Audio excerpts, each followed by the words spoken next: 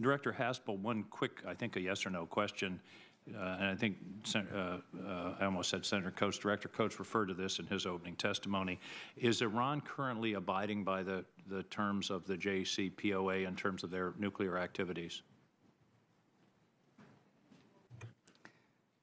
Senator King, I think the most recent information is the Iranians are considering taking steps that would lessen their adherence to JCPOA as they seek to pressure the Europeans to come through with the investment and trade benefits that Iran hoped to gain from the deal. But since our departure from the deal, they have abided by the terms. You're saying they're considering, but at the current moment, they're yes, they're making some preparations that would increase their ability to take a step back if they make that decision. So at the moment, technically, they're in compliance, but we do see them debating amongst themselves as they fail to realize the economic benefits they hope for from the deal.